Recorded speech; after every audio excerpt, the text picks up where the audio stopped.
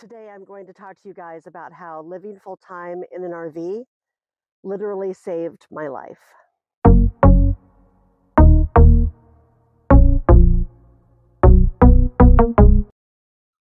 Happy Sunday, bird watchers. It's Robin with Creativity RV. I hope you're all doing well out there. I'm doing great. As you can see, I'm in a beautiful place. The fall colors are out.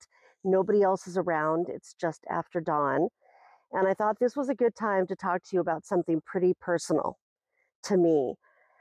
If you saw last week's video, you saw that I kind of did a rant about all the YouTube channels telling people that RV life is over and everybody's quitting and how there's a mass exodus. And normally, I'm like, let channels do what channels are going to do. I'm going to do what I'm going to do. But what bothers me about that kind of thing is that they could be affecting somebody who this life could really benefit, like it did me. After I did that video, I couldn't stop thinking about it.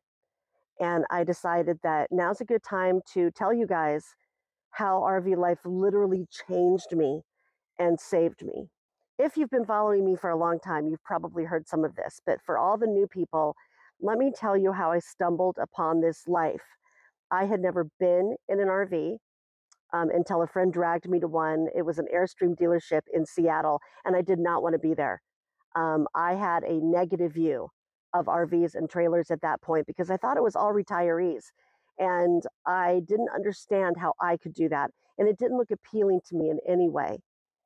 But when I walked into this Airstream, I had this moment where I just imagined myself writing books at the dinette surrounded by the windows because my degree is in creative writing. I'm also an artist, and I gave all that up to pay the mortgage, to work a regular corporate job because I thought that I had to for safety. I didn't understand how I could get health insurance and save for retirement and have a place to live if I pursued my dreams as an artist. I thought that I had to sell out and go into the corporate world to have those things. And then my family got the sad news that my sister, Terry, who was 2 years older than I was diagnosed with a really aggressive form of cancer. Now, my sister had the same kind of job I did. In fact, we were pretty competitive in that field. And I was really surprised that while I was taking care of her in her final weeks, she asked me if I had 2 years to live, if I would keep that job. And the answer was no. My sister could have asked me anything. And the thing that she was most concerned about was how I was spending my time. When she asked me if I had 2 years to live, if I would keep my job, what she was really asking me is if I died at 47 like she did, would I have regrets? And I would have. And I knew in the moment that she asked me that question that something had to change, and I had to find a way to live my life and pursue my dreams before retirement because nothing is guaranteed. Everything could be gone in a moment. So I remembered that Airstream in that dealership, and I just started ravenously binging YouTube videos and seeing these people going down these dirt roads. And I thought, is that legal? And how do they do that? And how do they get power? And I knew nothing about it. I was not a camper. What I was a person who was hell bent on figuring out how to live their life before they died. When I told my friends and family I was going to do this, I think they all thought I was nuts. I gave up a great job to basically live in a car and just barely make ends meet to pursue my dreams. And they kept saying things to me like, can't you just do that as a hobby? And here's the thing, I tried that and I was not fulfilled.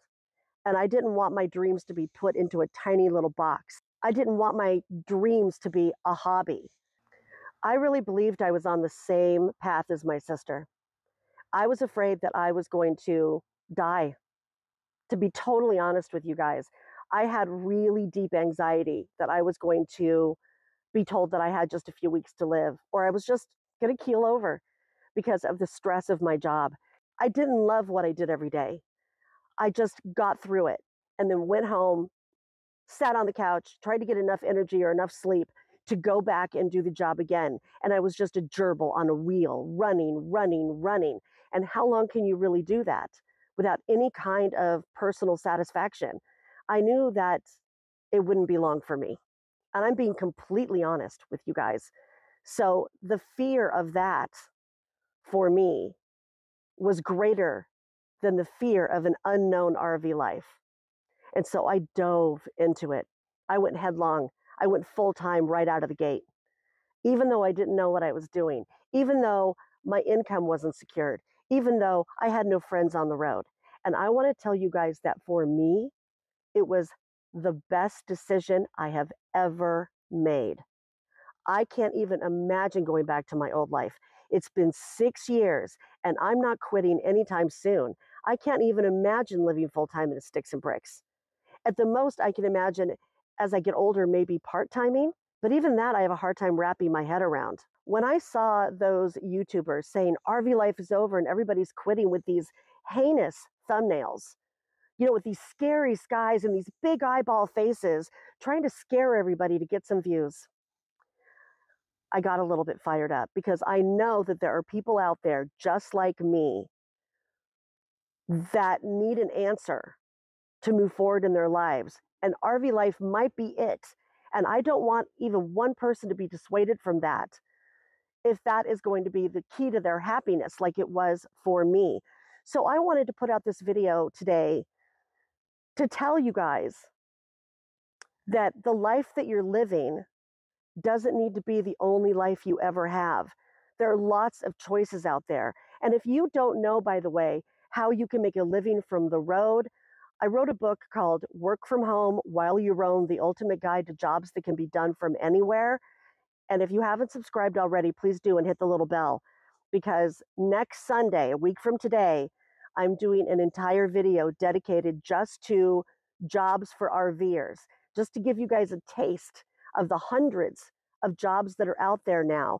We do not have to be tethered to a location-dependent job anymore and wait for retirement to be able to travel. We can do it right now because of the internet and because of remote work. One other thing that I did want to mention from the research I did on last week's video about RV life, according to the latest reports, again in 2023, the fastest growing demographic in RV life is solo women around my age.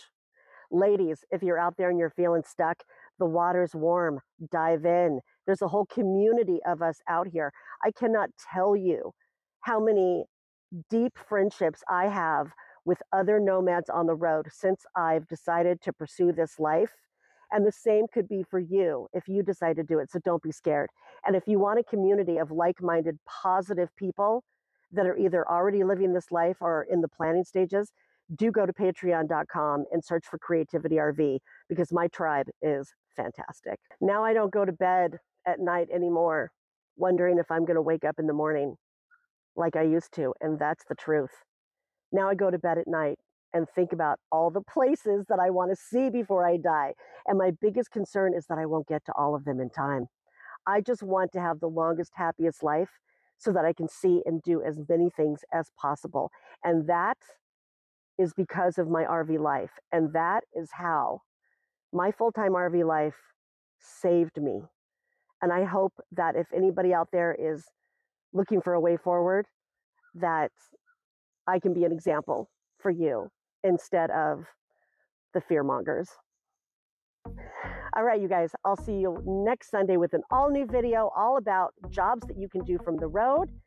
Until then, everybody out there, have happy travels and be free.